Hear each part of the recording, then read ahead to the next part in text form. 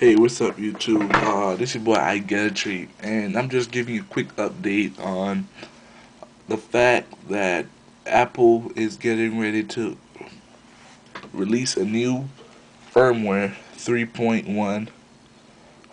And 3.0 just came out a couple days ago, like 2 weeks ago.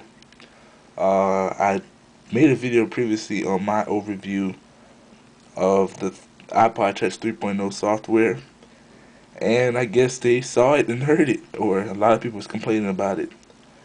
It's real. The 3.0 software itself is really buggy. I think they released it too early. They should have left it in labs for more tests. But the new 3.1 beta is out to the developers, and uh, yeah, it's out to the SDK developers uh, to develop apps, I'm assuming, or just test it out. Uh, Apple haven't released any info on what features they're gonna have to draw us to want to update to it.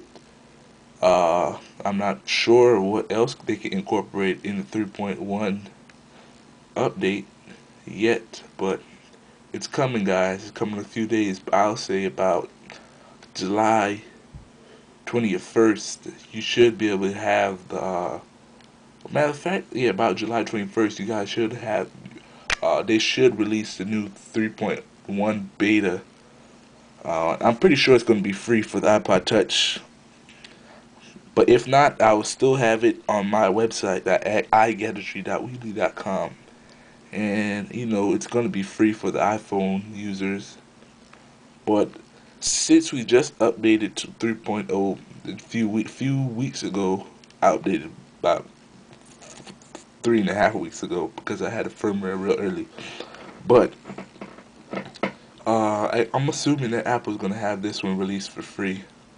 For the iPod Touch users, because I'm an iPod Touch user. I don't have iPhone. 16 gig. Love my baby right here. But yeah, this is just my updating you that the new 3.1 beta. They said it's gonna update your iPhone baseband, the 3G's baseband to 5.8.1. That's extremely high. Uh, yep. I guess they want you to stop unlocking their phones. Apple's getting real mad right now. And Steve Jobs back. So, yeah. Uh, and probably because of that overheating issue with the iPhone 3.0. Uh,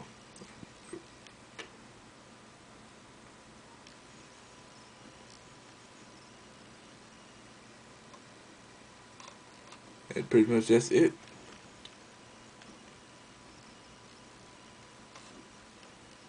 I'm trying to see if I can find anything new inside the new 3.1 beta.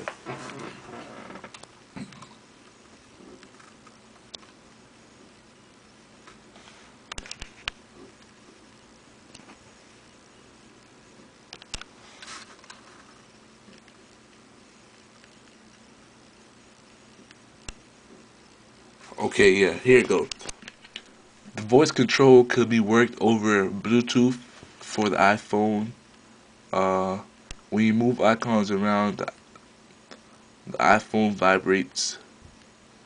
MMS is enabled by default, but does not work for AT&T users. The improvements to OpenGL and Quartz, AT&T profile is updated to 4.2. There's now a video editor control API, allows third-party apps to call up video editing UI.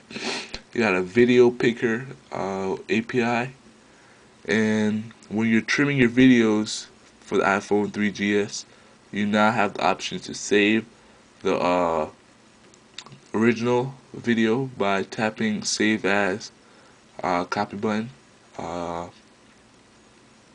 the baseband has been updated to 5.0801 like I mentioned previously, and users should not use the iPhone OS 3.1 beta, otherwise their iPhones could be permanently locked. I guess Apple and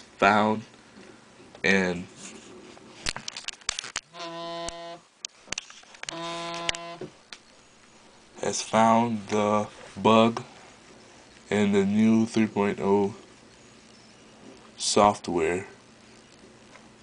Just follow me on my website igadgetry.weebly.com, and I will have the latest updates on it. Uh, that's it for now. I'm out. iGadgetry. Peace.